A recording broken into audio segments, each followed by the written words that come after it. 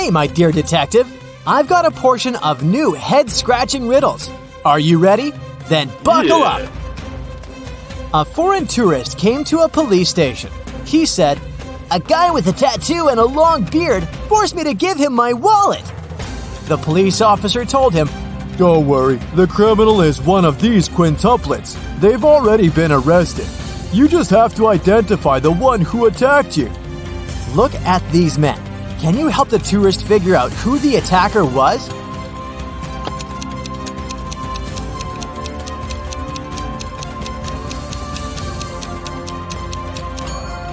Not this guy. He has a tattoo on his left arm. Not this one. He can only use one hand. This guy has a short beard. This guy is wearing a cast, which leaves us with this man. Now, I've got a few rebus puzzles for you to crack. How hard can it be?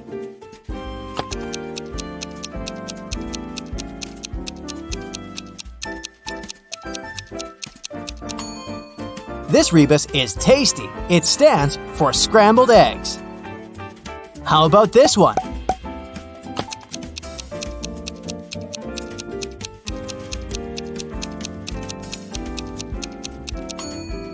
It means misunderstanding between friends. What could this mean?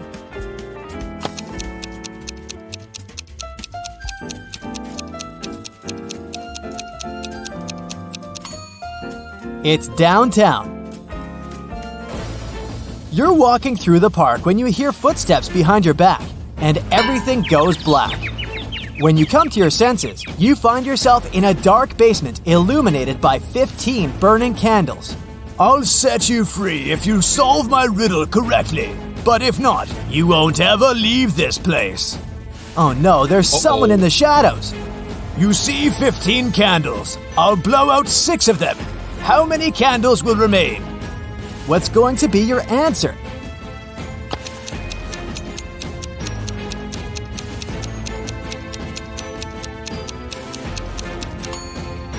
If you tell the mysterious person that 6 candles will remain, they'll let you go.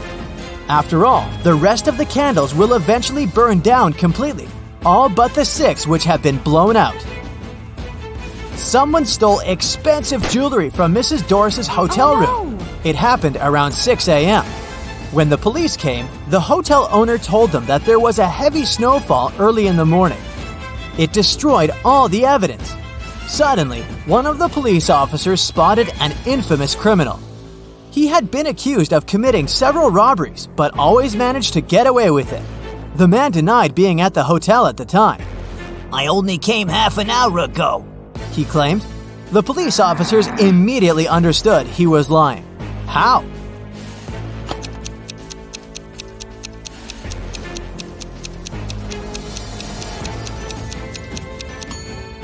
There's a thick layer of snow on the criminal's car. If he had been driving to the hotel, there would be no snow on the hood. It would have melted or got blown away by the wind. And since it's sunny now, it can't be new snow. Clara was in her hotel room when she heard someone knock on her door. She looked through the peephole and saw an unknown man standing outside. He introduced himself. "Hi, I'm the hotel manager. Sorry to bother you, but our database has crashed. Could you let me in to confirm some information?" Clara immediately rushed to her phone and called the security. Why?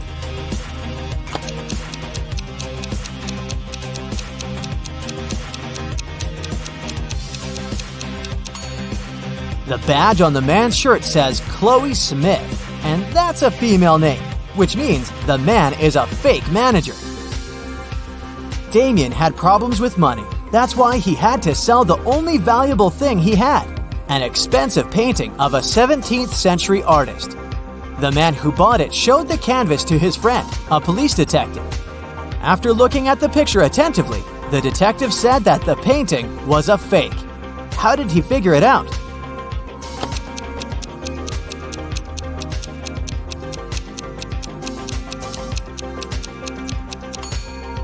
There are electric power lines in the picture, but they didn't exist in the 17th century. Now, look at these teachers. Can you figure out which of them is a millionaire? A, B, or C?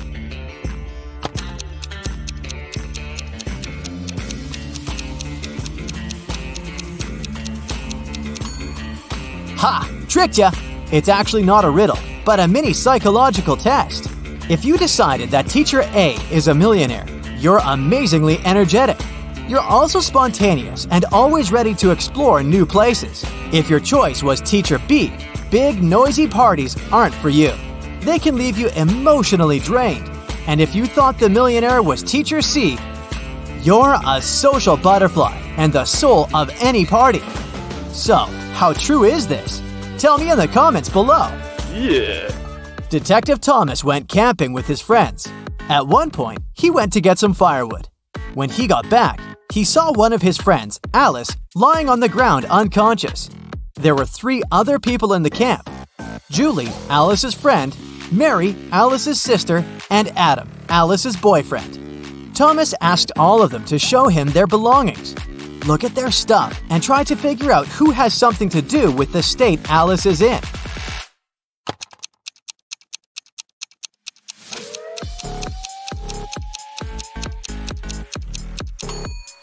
It's Julie.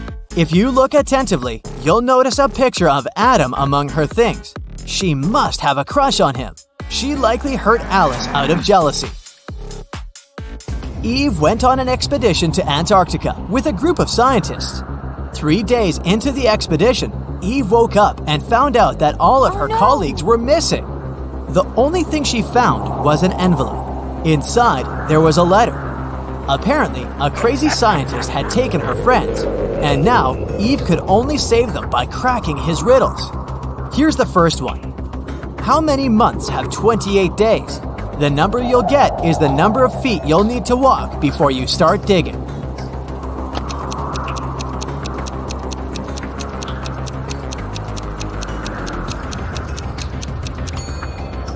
Eve knew the correct answer. All 12 months have 28 days. She walked 12 feet and started digging. The next clue was waiting for her there.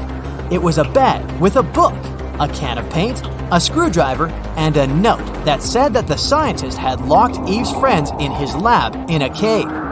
It didn't take Eve long to find the cave, but there were 4 entrances leading inside. Passage 1 was guarded by venomous spiders.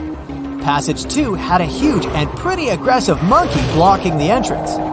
In Passage 3, Eve saw a mammoth. And at the entrance to Passage 4, there was a bottomless well. Which tunnel should Eve choose?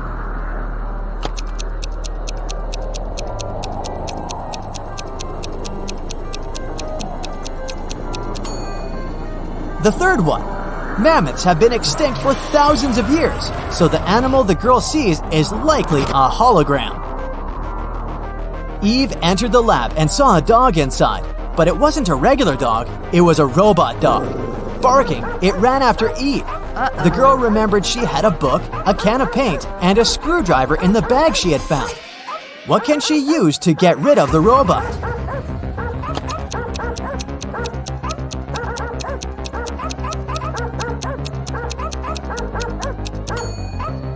Eve should open the can with paint and throw it at the robot.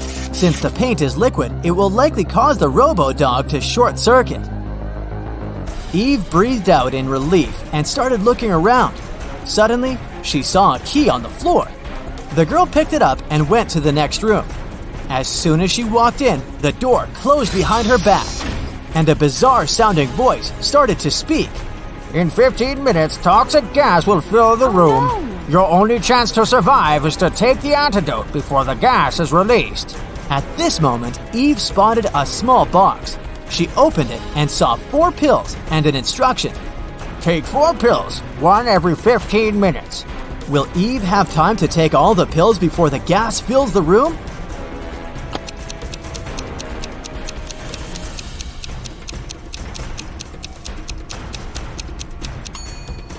Yes, absolutely. The first 15 minutes will start after she takes the first pill, so taking 4 pills will take her 45 minutes.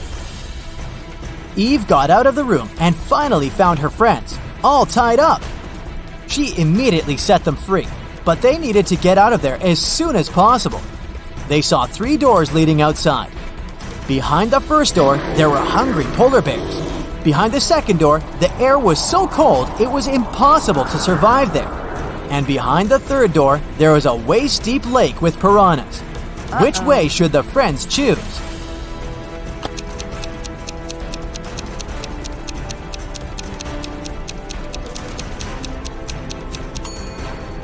The third one. The lab is in an ice cave, remember? The water in the lake will be frozen. They will simply walk on the ice and get out of the cave. Freedom!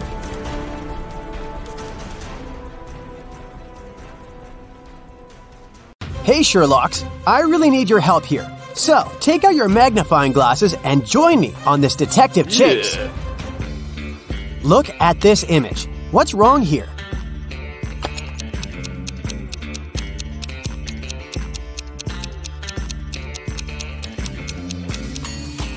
These guys seem to be playing tennis, but they're using a tiny football. Now how about these people? One of them is from the future. Can you figure out who it is? Be very attentive.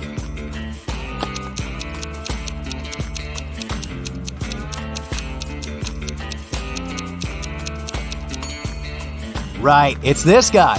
He's got a smartphone in his pocket. This looks like a regular picnic in the park, but one of these people is a time traveler. Who is it?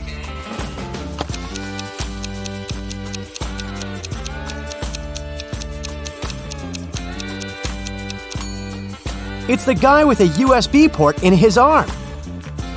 A sailor has a piece of fabric that is 16 feet long.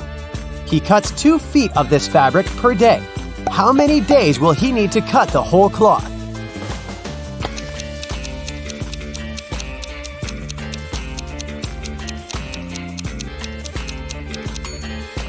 Your first answer might have been 8 days, but in fact, the sailor will only need 7 days. The last remaining piece of fabric will be 2 feet long, and the sailor won't need to cut it. Adam's car has broken down right in the middle of a deserted forest road. But the worst thing? It's winter. Snowdrifts are huge, and the wind is freezing cold. Adam has to get to the nearest town, and fast. But if he follows the first path, he'll have to deal with hungry wolves. The second one goes through an area inhabited by bears. And if he takes the third road, he'll have to cross a river covered with thin ice. Which is the safest way?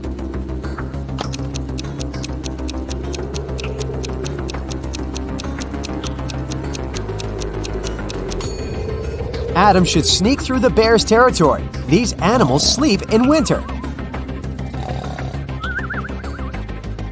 Look at this picture. Which cage, in your opinion, is the safest?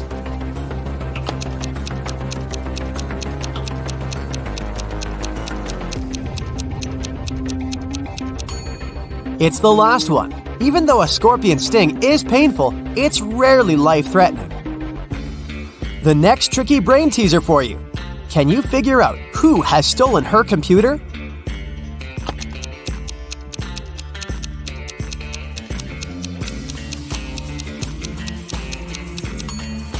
It's definitely the girl on the right. Look at the strange shape her hoodie has taken.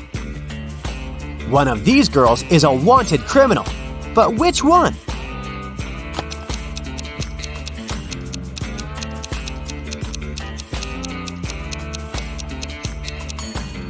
It's the one with dark hair. She has the same mole as the girl in the photo. Now there is something terribly wrong in this image. Can you figure out what it is?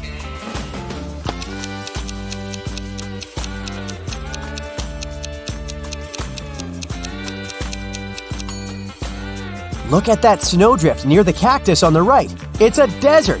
What is a snowdrift doing there? Look at these people and try to figure out who will divorce soon.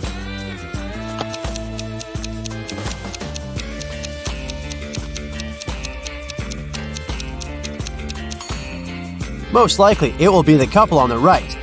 Have you noticed that the woman has secretly given a note with her phone number to the bartender?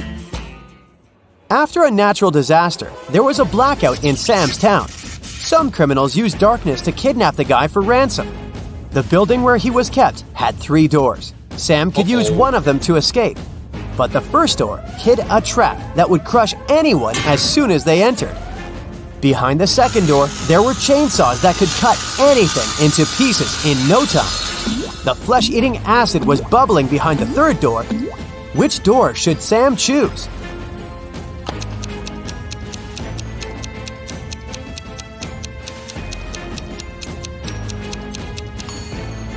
Chainsaws can't harm the guy because there's no electricity in the town, remember? Liza was a millionaire's daughter. She was fed up with her father trying to control her life, so she decided to run away from home. She took some money and the most discreet car she could find in the garage and left. The girl knew her father would send his people to bring her back. That's why she never stayed in one hotel for more than one night. One day, she found herself in a small town. It was getting dark, and she had no choice but to stop at the first hotel she saw. The receptionist said her room number was 710 and offered to show her where it was. Liza immediately grabbed her bag, ran out of the hotel, jumped in the car, and sped away. Why?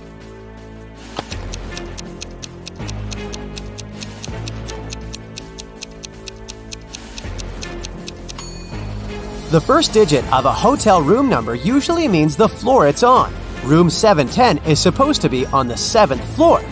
But the hotel has only 2 floors. This must be a trap. A tourist who didn't speak English came up to the ticket counter at a New York subway station. One ticket cost 50 cents, and the man handed the ticketing clerk $1. The woman gave the tourist 2 tickets without even asking how many he needed. How did she know?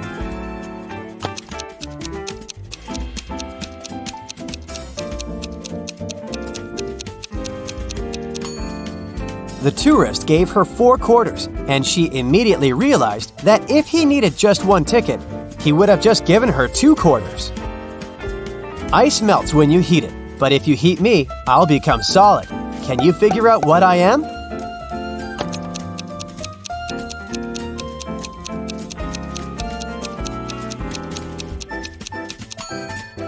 I'm an egg. I'm weightless, but you can see me. And if you put me in a water bottle, it will become much lighter. What am I?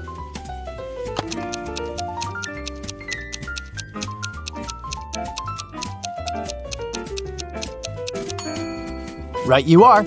I'm a hole.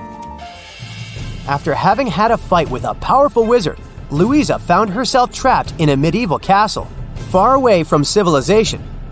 She couldn't escape. Jumping out of the window was out of the question because it was too high above the ground. And the only tree growing next to that window wasn't sturdy enough for the girl to use it to climb down. At the same time, in the room where Louisa was locked, there were 3 doors. One of them could lead the girl to freedom, but behind the first door, a fire was raging.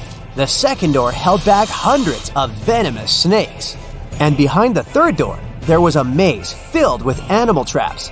Which door should Louisa choose to escape?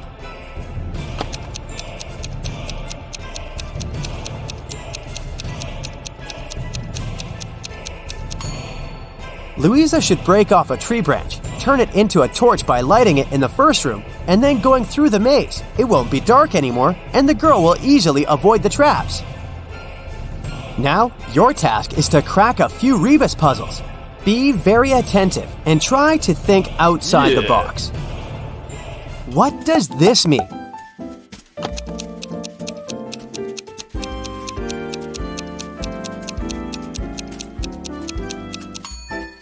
Right, that's Big Sister. How about this rebus puzzle?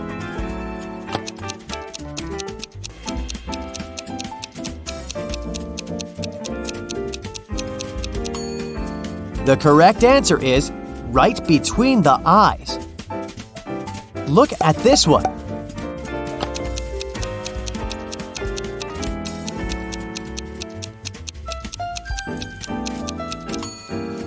That's good afternoon. What can you fill if your hands are empty? Well, this is confusing. How can I fill anything if there's nothing in my hands? You'll probably be able to figure it out.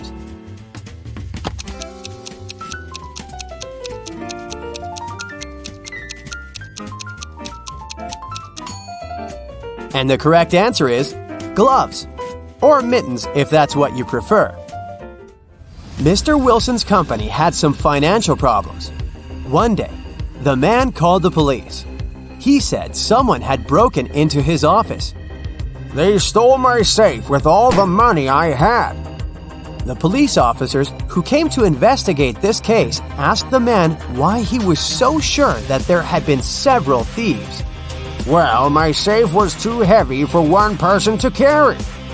The police instantly realized Mr. Wilson was lying. How?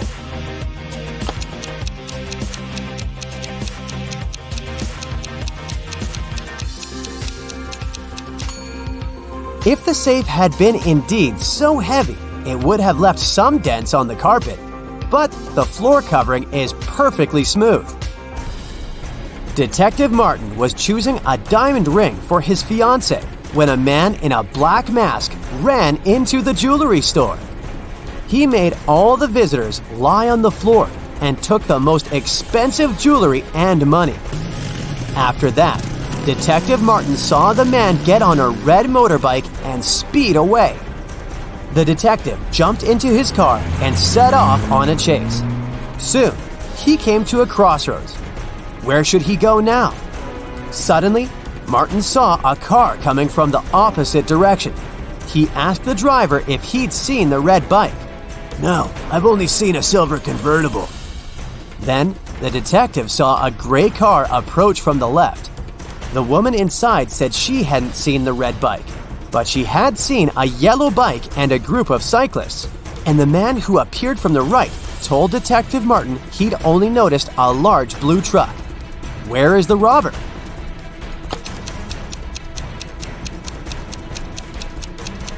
Yeah.